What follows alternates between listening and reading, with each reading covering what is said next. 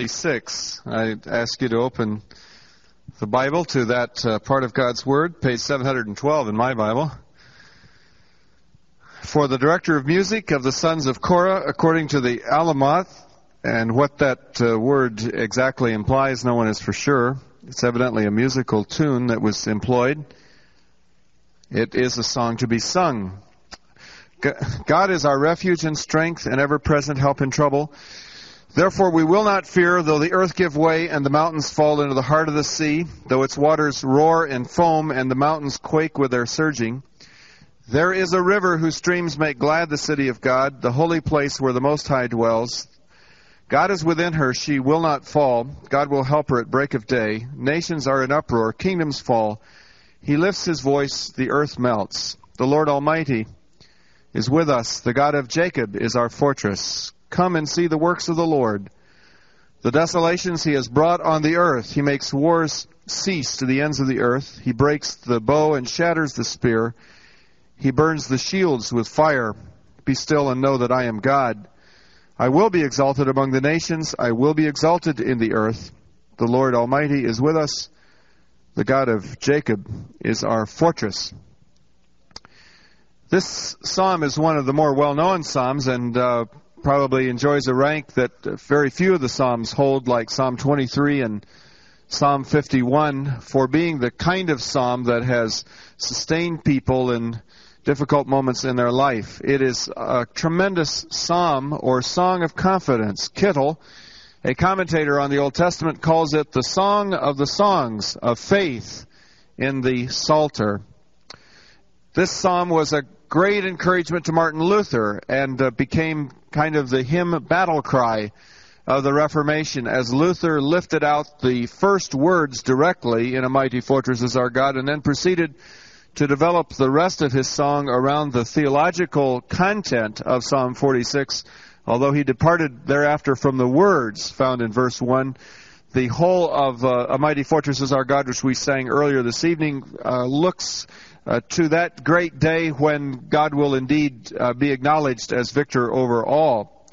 Actually, the occasion for which Luther wrote "A Mighty Fortress is Our God" came in shortly after 1529, when Vienna, Austria, was besieged by the Turks. There was great Muslim invasion in the early 16th century of Europe, and it was following the siege of Vienna, which the Turks were not able to conquer, and their receding away from that prompted Luther to pen the words which, of course, still are used in the body of Christ. There's one other interesting footnote on this psalm that has brought it even into recent contention as to who it might have been that helped work on the translation of the psalm from Hebrew into the King James English. And there have been, maybe you read about this, I think it was in some of the papers last year, that there has been speculation that no less a person than Shakespeare worked on the translation of this psalm from the Hebrew into the King James Bible. And the reason for that is a unique thing that happens in regard to the word employment of the Psalms in Psalm 46. It is Psalm 46. Would you believe that in the King James edition of the Bible, the 46th word from the beginning of the psalm is the word shake? And the 46th word from the end of the psalm in the King James Bible is the word spear. Some thought they saw in that the devious hand of Shakespeare, who left his footprint on a translation in the Bible. Well, it is a very interesting coincidence, but there is no evidence at all that Shakespeare ever worked on a translation of the Bible, although the King James was, I think, produced somewhat contemporaneous to the time of Shakespeare. But if you're using the King James, you can always remember this as Shakespeare's psalm, if you like. The psalm itself is a very robust expression of faith in God. It proclaims God's ascendancy or supremacy over three areas, each area coming, I think, more strategically wider than the previous area. First, there is God's ascendancy or power or supremacy over nature, verses 1 through 3. And then verses 4 through 7, the second part of the psalm, his ascendancy over the attackers of his city. And when we look at the city that is being referred to, it's obvious that it's Jerusalem, but the city has reference not only to the earthly city of Jerusalem, but the heavenly New Jerusalem as well. And then the third sphere of the psalm takes us into God's ascendancy or power or supremacy over the whole warring world from verse 8 through 11. So nature, city, and world is the movement of the psalm. It is a powerful and defiant psalm, suggesting in the tenor of its language that it was composed at a time of crisis. And I found that when statements of faith are made at a time of crisis, they ultimately prove to even be more powerful. Anyone can sing when the sun's shining bright, as the gospel song says, but it's something else when you can have a song in your heart at night. And obviously this psalm has been working through some very perilous times, and yet proclaiming in the midst of those difficult times that the Lord is sovereign and supreme. You'll notice if you've been looking at the text as I've given you the three divisions of the psalm, that at the close of each division there is that wonderful word, Selah. And I don't remember, I think we did earlier, a year or so ago when we were just getting into the Psalms, I talked about the possible meaning of the word Selah. Let me just cover again the possibilities of what is involved with Selah, because I think if we can appreciate that fact, the Psalms become even more meaningful to us as we read them or use them in corporate worship. There are three possibilities as to what Selah means, and all of them may have been employed at one time or another, so it's not a case of option 1 being more correct than option 3. It's simply that any one of these three could very well have been in the mind of either the psalmist when he wrote the psalm or been employed by people who used the psalm when it was being sung. The first idea associated with Selah is that it indicated a musical direction to either the singers or the orchestra to, quote, lift up. That's the root idea of Selah, to lift up. And therefore, if it were being sung by a choir or by a soloist or being accompanied by an orchestra, this was the time to, so to speak, pull out all the stops and really bang the drum and wake people up out of their seats and just do the crescendo. I think in music today we call this forte, don't we? Do we have an adjective even in front of forte that makes it even more grand? Huh? Mezzo forte. All right, this is a mezzo forte for Selah. Another possibility is that it is a liturgical mark, again meaning to lift up, which suggests to the person who is using it in the psalm that at this particular moment they need to lift up their voice or lift up their hand or do something vocally or physically demonstrative to underline the message and content of that particular moment. It may have been used, for example, in this psalm in the times of the exile, when Israel was in captivity, by a priest to underscore at some particular moment the need for a tremendous response from the congregation, like a wave of hallelujah, or a wave of amens, or a chorus of praise that sweeps across a body of believers as they recite together the praise that is being given to God. Some have suggested that to lift up has to do with lifting up the eyes for the purpose of repeating the verse. Others have even suggested that to lift up could also mean in an Aramaic root to bow, or that at this point in the service the worshiper, rather than simply lifting up his eyes or lifting up his hands, may even find it appropriate to fall prostrate before God.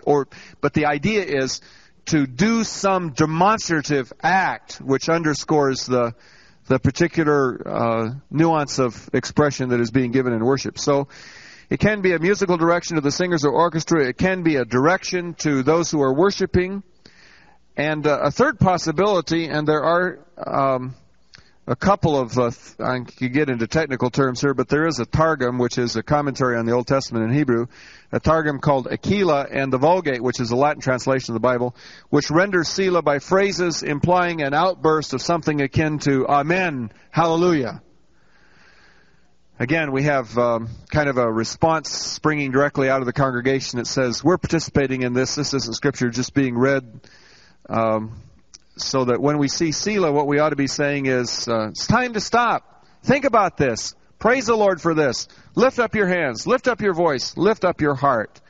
So let's take a moment as we go through this psalm. When I come to Selah, I'll say it real loudly together. When we get done with each section, I promise not to preach an everlasting message tonight on each section. Let's look at the breakdown of this psalm. First, verses 1 through 3.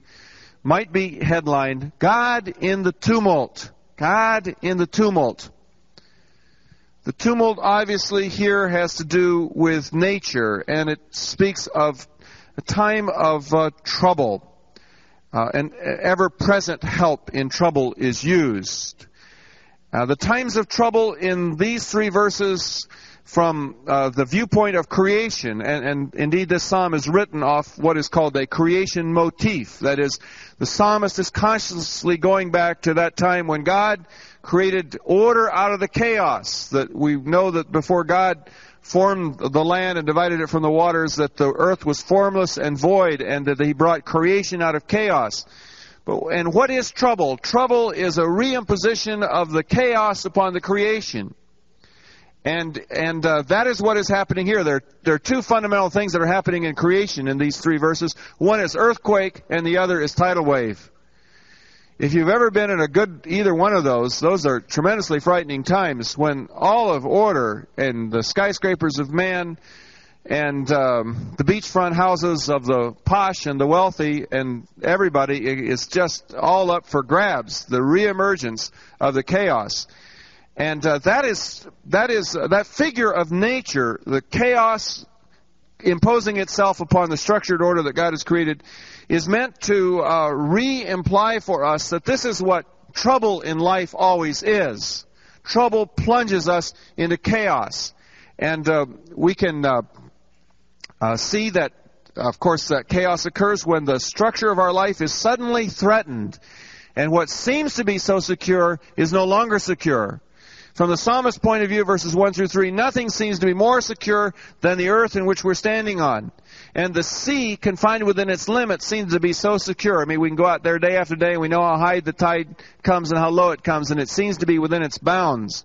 Therefore, when the earth is rolling and when the sea is moving up in paths that were not appointed to it, we see this tremendous sense of all that is stable being threatened, and that is symptomatic of the struggles of life. And I was thinking how our earthly security needs, we don't really give a lot of thought to them until they begin getting impinged upon by the chaos.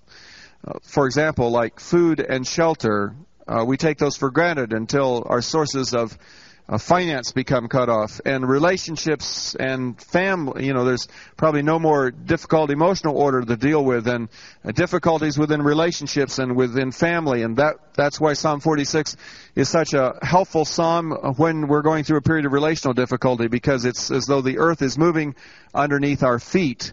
Bad health can be that. We take our health so easily for granted, but when that begins to slide away from us, again, it is the chaos emerging into this beautifully structured body that God has made, and our finances, or whatever it is. Chaos can be the cessation of meaningful activity in our life. We were moving along and doing something meaningful, and then that opportunity was taken from us, and we have to get re-geared. This psalm is telling us that in a time when everything is shaking, we may find that the only security we can count on is God. Who is going to help when the earth is moving and when the sea is moving in? Man's help is no longer available. And of course, it is the case that being human, all of us are, we probably turn to other people to help us. But the more deep our needs are, the more deep our problems are, the more we have to find as believers in the Lord that there are some things that only God can help us with, that they're really beyond human solution.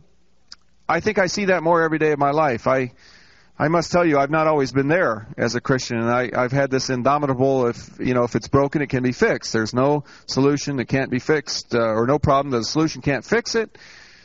And you realize, as you come across the words of the Psalm, there are some situations that human ingenuity and human will and human purpose and human resources simply can't address.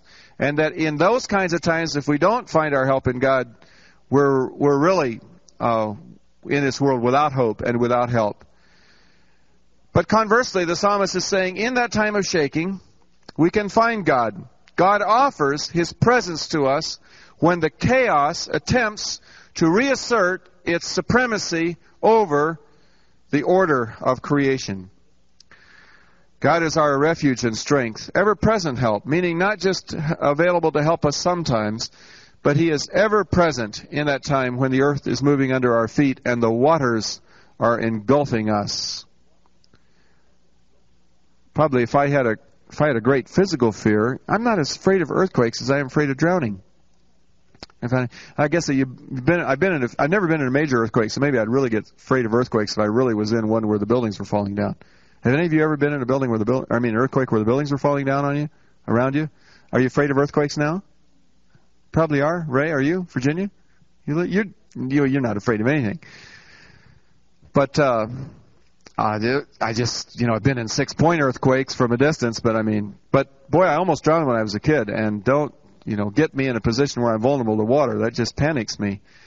And but the psalmist is saying in those kinds of times, we'll find God our refuge and strength. Refuge and strength, by the way, brings to us a reminder of two aspects of God's care for us when we are going through times of trouble.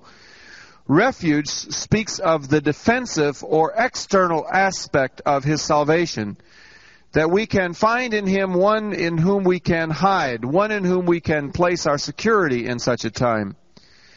But the word strength, God is our strength, refers to the dynamic aspect, the positive aspect, the internal aspect, that God is within us. In other words, God is that one in whom we can escape and find security in our times of trouble, but He also is one who energizes us in our times of trouble, gives us not only a fleeing place, but gives us a sustaining place, empowers us on the inside to walk through it.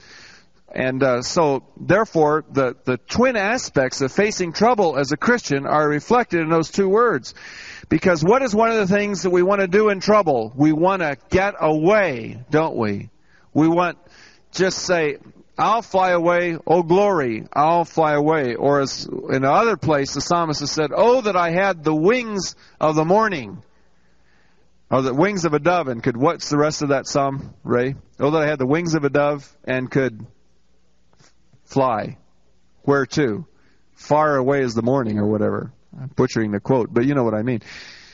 And people, when we get in trouble and that begins to happen to us, it's easy to begin to feel guilty because we have an escapist complex. But isn't an escapist complex sometimes necessary for the sustenance of life itself? There's nothing wrong with escapism as long as you balance it with the other factor, that it's not just escapism, it is also the strengthening power of the Lord to walk through it. We need both dimensions. And sometimes we'll be, at any given moment, more on the side of refuge or more on the side of being strengthened, depending, maybe sometimes even on the hour of day that we're at. But the psalmists here, the sons of Korah, who wrote this psalm, under the inspiration of the Spirit, are saying God is both of those things to us. Selah. Selah. Man, all right. He is that.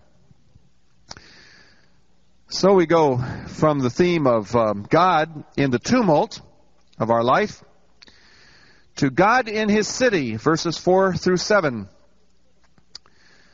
The writer of this psalm turns now from the upheaval in nature, which is traced in verses 1 through 3, to the totally different imagery of a city under siege.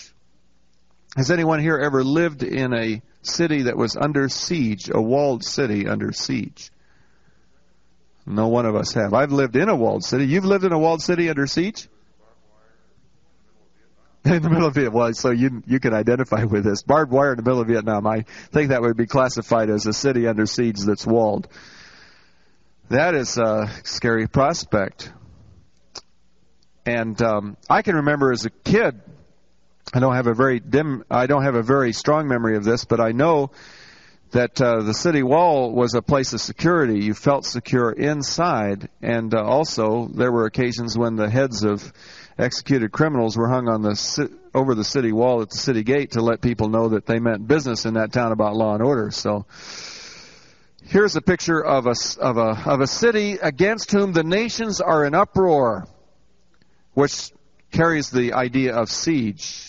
But as you look within this city, you find a city at peace. It's as though in reading verses 4 through 7, God has already dealt with the enemies of the city. And I've already suggested that the city is both a representation of earthly Jerusalem, that at some point when this psalm was composed had probably been through a time of siege, but it is representative of the city of God, that great phrase that Augustine gave us in his book, The City of God, written in the 4th century, in which he talks about the city of God among men, but Revelation carries that one step further and says that there is a city in heaven that is modeled after the earthly city, in which God's throne is made righteous and secure, and even though the nations gather around about it, it is secure.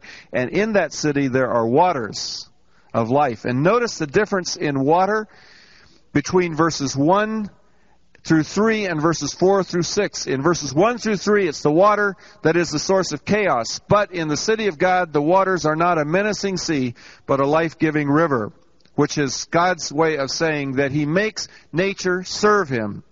It is in the turbulent world that we experience the overwhelming threat of flood. But in the security within God's place, to which we repair, the refuge to which we repair, we find that the most menacing elements of creation are subdued and produce instead not only beauty, there's nothing more beautiful than a river or life-giving fountains, but also produce nourishment and refreshment. The mountains also may fall in verse 2, but in this city she will not fall. And the word, by the way, for fall in verse 2, the mountains fall into the heart of the sea. And the word for fall in verse 5, she will not fall, is the same word in the Hebrew language as it is in the English, signifying again that God has given to His people security. His help, the psalmist said, is at the break of day. God will help her at the break of day. One here can only be reminded of the tremendous invasion of Sennacherib, king of Assyria, when he had surrounded Jerusalem in the days of Hezekiah. Some think this psalm was written during the days of Hezekiah when, according to Sennacherib's own records, he, quote, shut Hezekiah up like a bird in a cage, close quote. That is not a reference found in the Scripture, but in the annals of Assyria, Nineveh, the capital of Syria, an archaeological work that was done there a number of decades ago, that quote from Sennacherib was found in reference to his siege of Jerusalem, which he suddenly lifted. There were, 600,000 casualties that the angel of the Lord caused to the Assyrian army on that occasion, which left Jerusalem secure as a city, and the city, of course, was made aware of the great victory that had been accomplished at the break of day. So the reference to break of day could be that particular victory, or it may point backward in time to the fact that in the Exodus from Egypt, Exodus chapter 14, verse 27, when the children of Israel had come out of Egypt, again they were in a time when the chaos threatened to engulf them. The waters of the Red Sea were parted. The waters, that turbulent thing which needs to be tamed by the hand of God, ready to engulf them. But God created a way through the sea. And at daybreak, Moses stretched out his hand back over the sea, and the armies of Egypt were drowned in the sea. God's greatest victory in the Old Testament occurred at daybreak. And God's greatest victory in the New Testament also occurred at daybreak. It was very early in the morning Jesus rose again from the dead. Mark chapter 16, verse 9 states that. So God is our help early in the morning. Nations are in uproar, kingdoms fall, He lifts His voice, and the earth melts. The judgment that occurs here, let's see, I'll get to that judgment in just a moment. That's coming up in a later verse. This fact that, I think it is in verse 6. Nations are in uproar, kingdoms fall, He lifts His voice, the earth melts. It's interesting that little verse suggests that God's judgment in human relations works two ways. There is, first of all, an inherent instability in evil and in wrong, so that nations fall. Why is it that we have, nation after nation that comes on the world scene and then collapses? Is it because God imposes a direct judgment?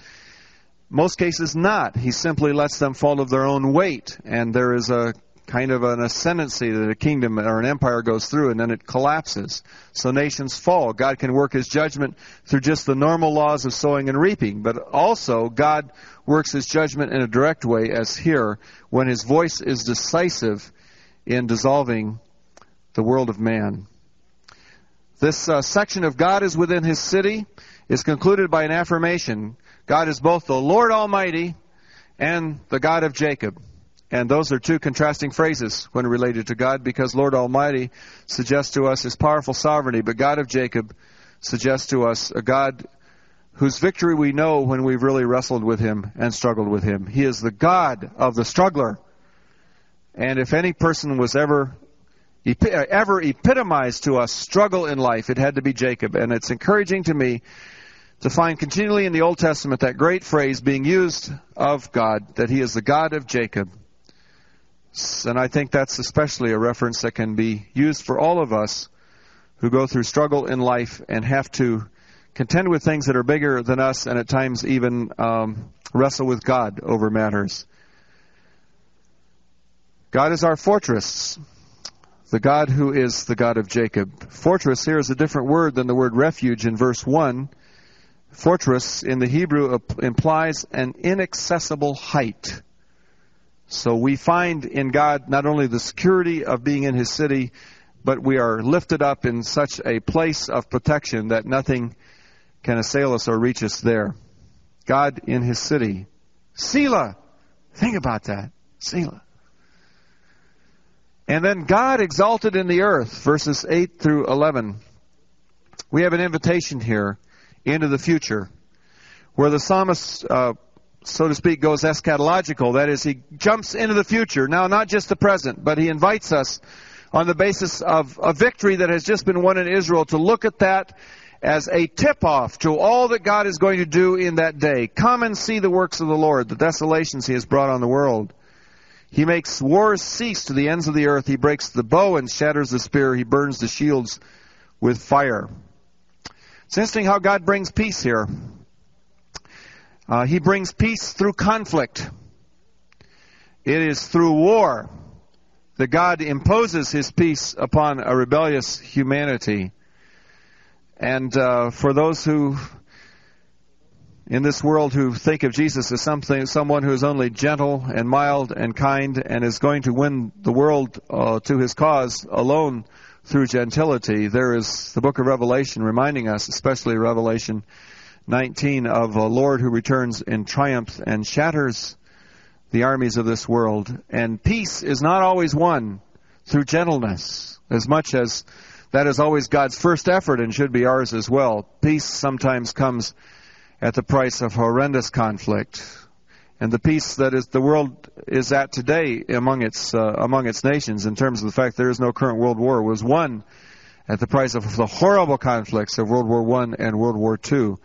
And that is being played out here. And I might also add that what the Scriptures indicate about peace being won through conflict may sometimes also be the case in difficult personal situations that we find ourselves in, where we're wanting a resolution on a matter, whether it's a financial matter or if it's a health matter, for example. Sometimes the way to peace in the body is to fall in under the surgeon's knife.